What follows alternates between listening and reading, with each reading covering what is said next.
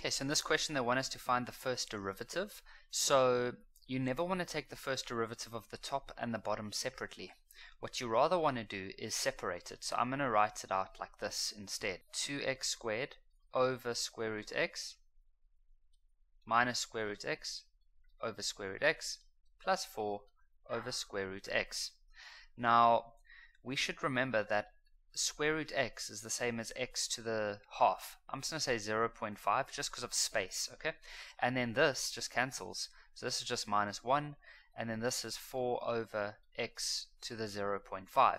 Now when taking the first derivative, you would want the x's at the top. And so for this one, if we minus our exponents, we should end up with 2x to the 1.5 minus 1 plus 4x to the negative 0.5. You see, I just brought that up.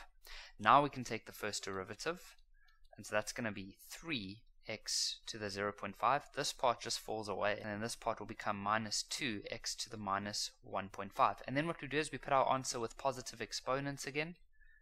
0.5 minus 2 over x to the 1.5.